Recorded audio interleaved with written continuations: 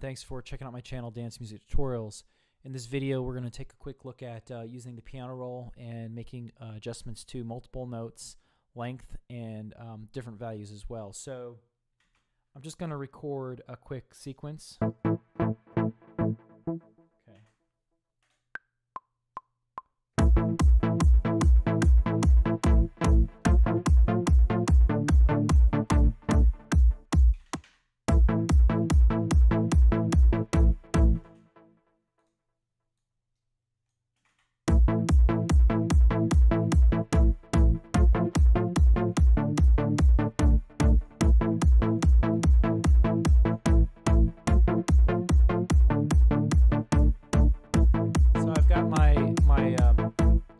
My melody playing there sounds kind of bad right now, so I need to make some changes to that. So I'm going to go ahead and just double click on the part, and if you look at the notes here, you can see that they're different lengths, different colors, and you can see the part where my finger accidentally hit another key as well. So we'll take that out.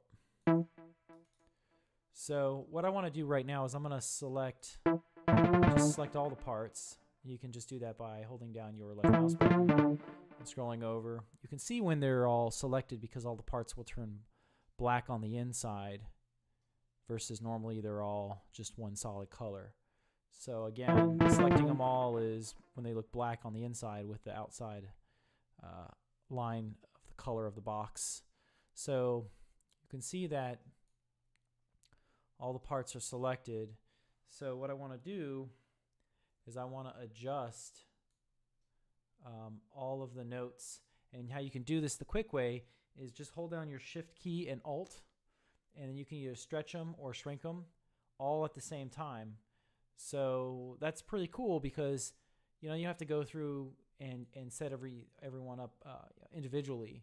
Now in some cases you might want to have some notes longer than others, so this wouldn't work in that particular scenario. But for the most part, I mean, this is a quick little way of adjusting your note length and volume as well. So if you look over here where it says vowel right here, and you see they're all different lengths, like 90, 102, 127. That's because I actually pushed harder down on those keys, and obviously the harder you push on the key, the louder it's going to be when it plays back.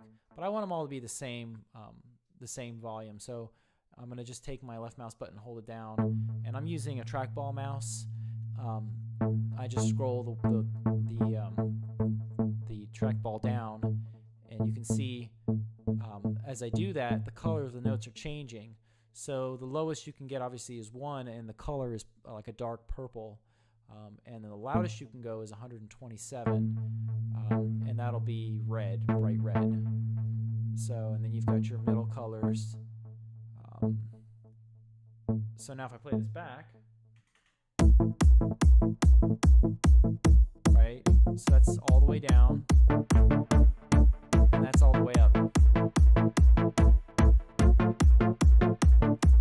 So you can also do that over here. See, everything is really short now.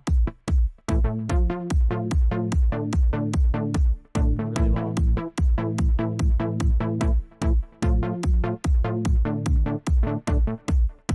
And I'm just clicking in this box right here to do that. And this is like fine-tuning really small amounts at a time.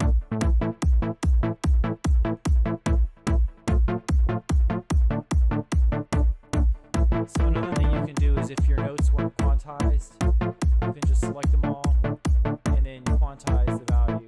So right now mine is set for 116, but you can change them up,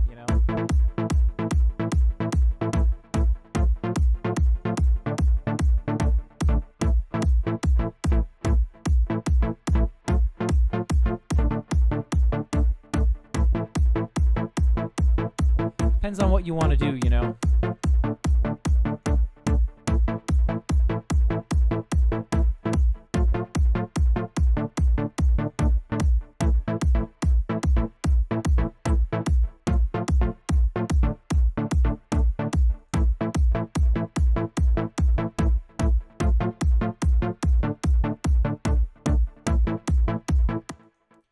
another thing you can do is in the hyper editor,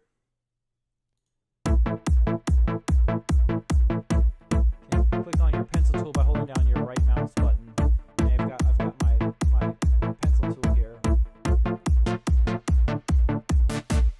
and you can set up the modulation. You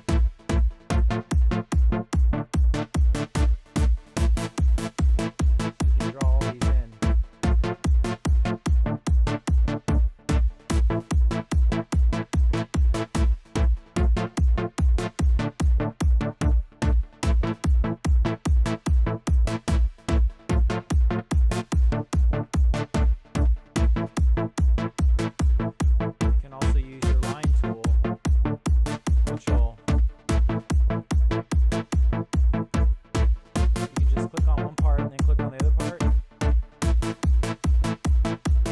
Adjust everything for you.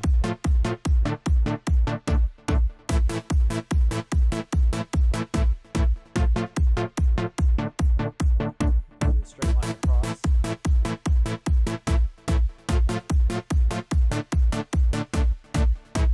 You can also do a pitch bend.